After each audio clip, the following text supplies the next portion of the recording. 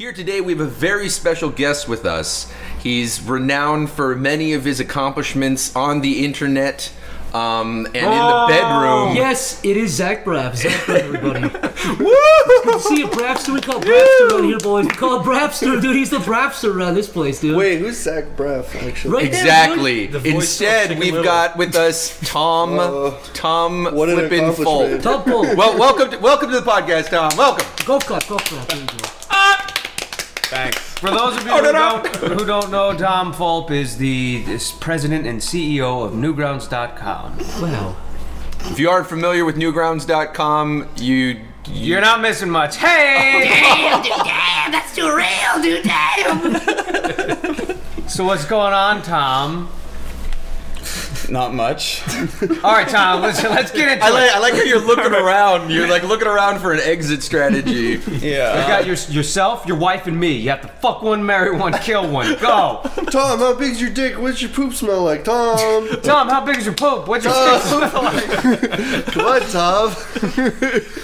Come on, Tom, answer, Tom. It's kind of loose. Yeah, no, that's a good Which one? The poop, yeah, hold on. Okay. Tom, are you available for other parties? Or?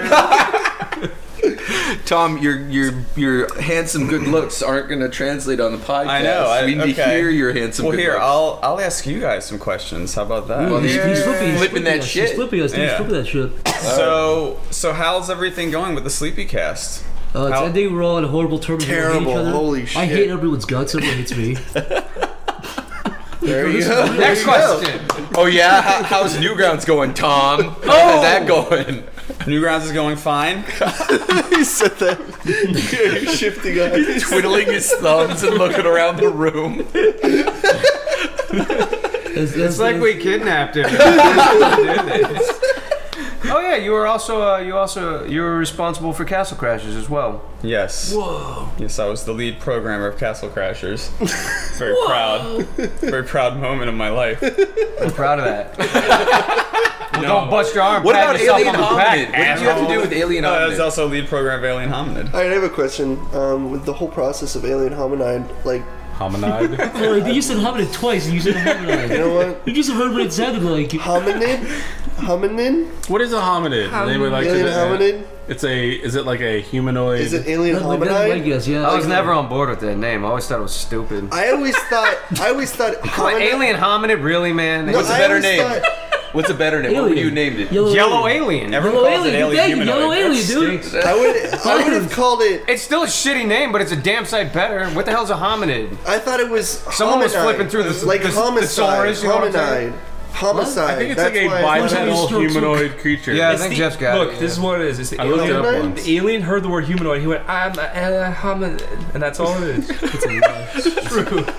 They Where did the interviewed name the come alien from, Tom? before Do you making know? There is a story. Dan woke up one morning with a really bad headache, and he told his then girlfriend, I feel like an alien hominid bit my head off. Who the hell says that? I thought you were I going to don't know. know. Say something pretty dark, like he woke up and told his girlfriend, I want to break up with you. No. And then Okay. she said, what does an alien hominid look like?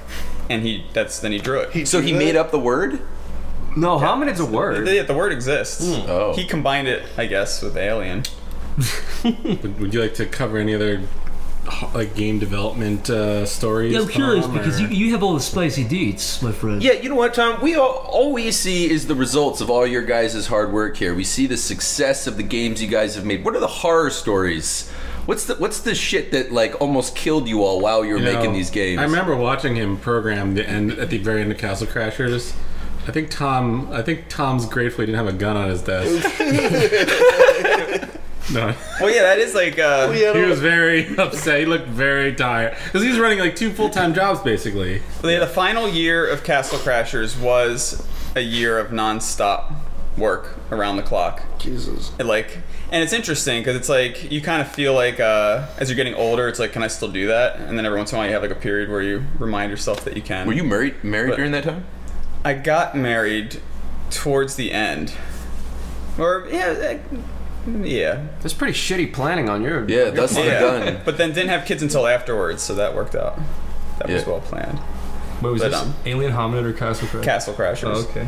Yeah, Alien Hominid was like a cakewalk compared to Castle Crashers because Alien Hominid seemed stressful at the time because, like, at that time I was also like always canceling plans with anyone that wanted to do stuff and whatever, but I was still, you know, it wasn't as all-encompassing, and it took 15 months.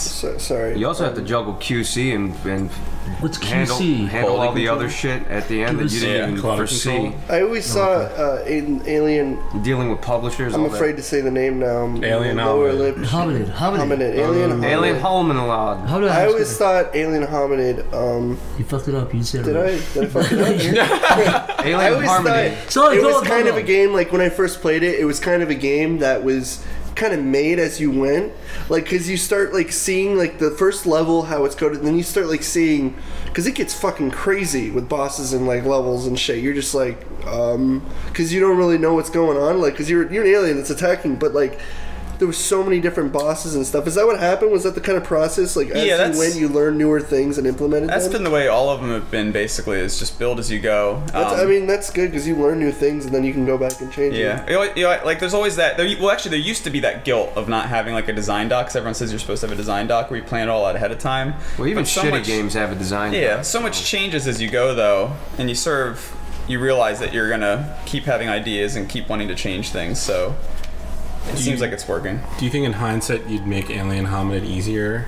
Yes. Because it's known as a dude, very fucking hard game. Yeah, Yeah. that game. No, the Very biggest frustrating. The biggest regret, besides it being hard in general, the biggest regret is that the second level is so hard. Yeah. Like the freeway Compared level. to the other ones. And it's funny because there's some levels that have really cheap deaths, but the freeway level I can play without dying. So it actually isn't like a cheap death level compared to some of the others, but most people use up all their lives on the freeway You just level. have to get good at it, like that Battletoads thing. Okay, you know what? No, fuck that level. You talking about the speed racing with the fuck? No, dude, those things came so quick. Trying to time that at times was virtually fucking impossible. Well, I mean, in theory, like Was that randomized? That I don't think it was No, you randomized. just I don't did think that, it was. I think it just didn't matter because of the spacing of them. It wasn't like you could just like, oh, I know this. It's like it was still a I didn't Ninja like that. Samurai They level. threw curveballs because at that part you're going like back and forth, and then Yeah. there's kind of like a rhythm, but then like suddenly there's two there, and then Yeah. like does it again, then there's two there, like it kind of tries to fuck you And then up there was you kinda somewhere, have a I rhythm think, going. I don't remember 100%, but I'm pretty sure there was somewhere like you had to jump over a pit, but you had to time the jump right, because right when you got to the other side, there would have been like another thing waiting for you or something. I Like don't another know. ramp to jump. Yeah, I just remember that it was was fucking tough. That was dude. the third level. Fuck Battletoads, anyways. Moving on. Here's a question, Tom. What games were your inspirations growing up to like influence your game development career? The biggest ongoing influence is Treasure.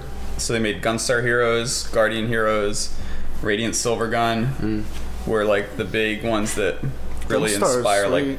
game feel for me, and They had good music and good sound. yeah, everything was cool in those games. Gunstar was What's like And I was able to beat them all too. It's funny, like considering Alien Hominid so hard because I hated hard games growing up, so I liked that I could beat all of the. Was that your games, vengeance? too. Was that like your? No, I think it just didn't know any better. Like I thought it had to be. I thought like it was supposed to be hard. Like it's hadn't stepped out of that Yeah. mindset. The treasure doesn't exist anymore, right? No, they're still around. You trying to draw a parallel there? Following their footsteps. What's a good game to you? What makes a good game? What do you seek out to do? Besides like fun, obviously, you want to create fun. But what do you think a good game needs to have? Oh yeah. Well, that's well, okay. I'll just look at what I enjoyed like recently, like Super Yeah. Mario 3D World on the Wii U. There's a video on YouTube that kind of gets into how they do it, where pretty much every level has a unique toy or theme, and at the start of the level you get introduced to the theme in a safe way where you can't get hurt while you learn it, and then next they have you do the theme with a challenge involved. Yeah. And then for the third phase, they put a twist on it. Yeah. And change it up. And the whole game's like that. Interesting. And it's so well polished where like sometimes I think of it more like a physical toy than a game, because it never reminds me that it's a game because it's so perfectly done. I think that video is Matthew Matosis. He made that video, Matthew Matosis. Yeah, I saw that one as well. He's good. And then that Captain Toad Treasure Tracker was the same way, where like each level is just this fun little puzzle box where you almost feel like you're playing with like a toy in your hands for some reason. the view thing in that though was obnoxious. It can be a little weird. It would obscure the view. Yeah. The gyro controls. What's a game you hated, Tom?